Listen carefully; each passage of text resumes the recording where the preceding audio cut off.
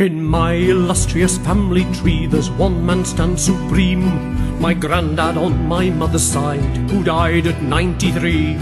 But he was fit and healthy on the day he passed away, when his motorcycle failed to take the bend at Watson's Bay. Yes, grandad was a healthy man until the very last, and some say he went better as the years went rolling past. But if you asked him why this was, there'd come a twinkle to his eye. He'd dig his elbow in your ribs and thus he'd make reply: you've got to have your crumpet and a little bit of grog if you want to see a new and better day. That was grandad's motto, remember to get blotto and a little bit of what-ho every day. It's fine if you've got money in this land of milk and honey, but you're better off with whiskey and a wife, 'cause you've got to have your crumpet and a little bit of grog if you want to live a long and happy life.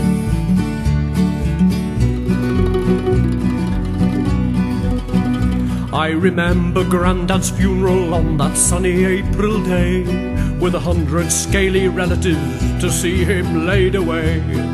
Festooned aunties sniffed and sneezed and tried to shed a tear, while his old pals from the RSL rolled up to lift the beer.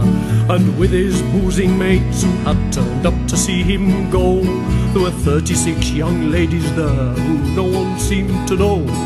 And as the preacher raised his eyes and prayed for grandad's soul, his boozing mates and the girls all smiled when a voice came from the old: you've got to have your crumpet and a little bit of grog if you want to see a new and better day.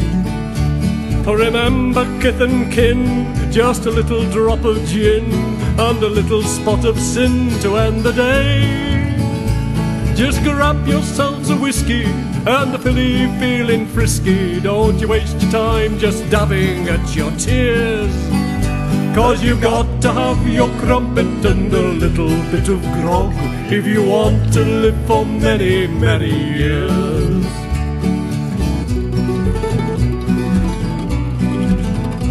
Well, until she'd heard his final words, my grandad's sister Gert had lived a life of chastity with nurse so much as a flirt. The model too of temperance, she never touched a drop. But the day of grandad's funeral brought all that to a stop. She slipped out from the boiled ham tea and went upon the town, came back hours later singing "Knees Up Mother Brown." But what has really shocked her friends within the last few weeks, she started buying magazines on sexual techniques. 'Cause you've got to have your crumpet and a little bit of grog if you want to see a new and better day. No time to faff and frig, grab the nearest glass and swig, and a little bit of jig, a jig's okay. Hey, come on girls, be like Gertie, 'cause it's fun, it isn't dirty, and there's nothing like a middy and a man. 'Cause you've got to have your crumpet and a little bit of grog if you want to live your full allotted span.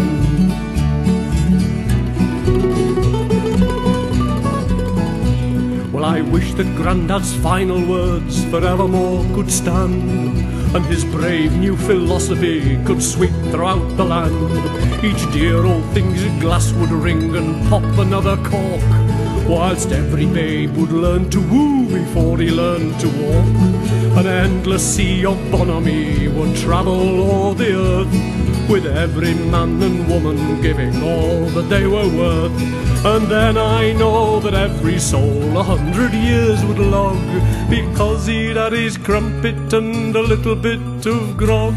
You've got to have your crumpet and a little bit of grog if you want to see a new and better day.